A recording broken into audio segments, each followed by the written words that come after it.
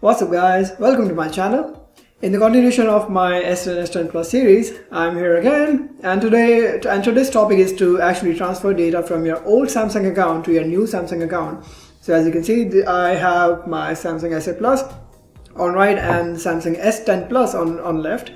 So what we're gonna do today in this video, we're gonna transfer all the content from my old device, it's a Samsung device, to the new Samsung device using the Smart Switch application already present in both of your phones. So let me set up my devices and I'll walk you through how you can do that. For this, what you need to do is actually you need to get this device. It's a USB to Type-C converter, and you also need a USB cable.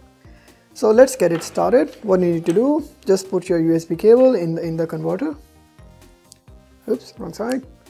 And this converter actually goes in your S10 Plus in your new phone, like that, and connect your other end of your wire to your old device, which is S8 Plus in my case.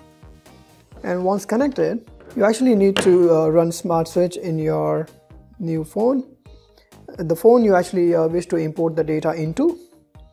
Let's scroll for the Smart Switch application, and this is my Smart Switch. Click on agree to actually continue, click start.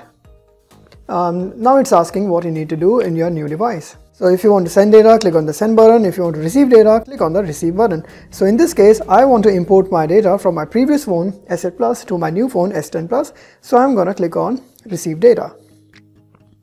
So how do you want to connect? I'm already connected with cable, so click cable. You need to unplug and plug it back.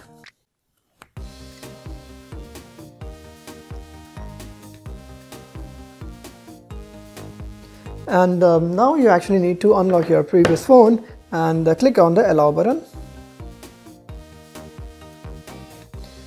And as you can see, two phones are already connected.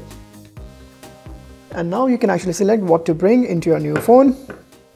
I actually want to bring everything from my previous phone to my new phone. So everything is checked already. So just click on the transfer button. And it will actually tell you how much time it's going to take. It is actually telling me it's going to take about 45 minutes. So I'm going to leave my phone as it is, and let's wait for the process to complete.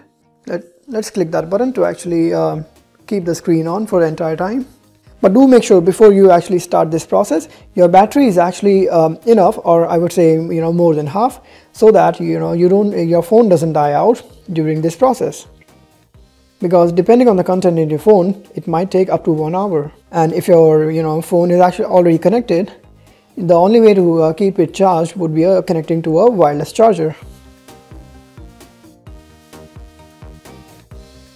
So it has been like 15 minutes and my phone is actually displaying 90% done, 4 minutes left. And during this process, you will see there's a message called you can now disconnect the USB cable. So it's actually safe to disconnect the USB cable. I'm going to do it now because the phone has actually prepared all the data and prepared the data to actually move it into the phone, and it's now installing everything, so you don't need to be connected for this. And if you see S8 Plus, it says done copying, so that's done too. So we can remove it, and it's only S10 Plus, 4 more minutes to go.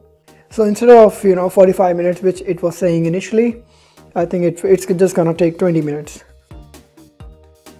So I think everything has been set up. Just click on the done button, and it looks quite similar. It actually does.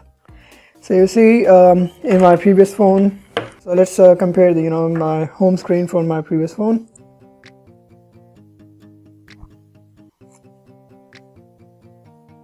So as you can see, it is actually quite similar. Calendar, calculator, clock, contacts, gallery. On the next screen you have your sound music player on top, and the apps, same apps, similar positions.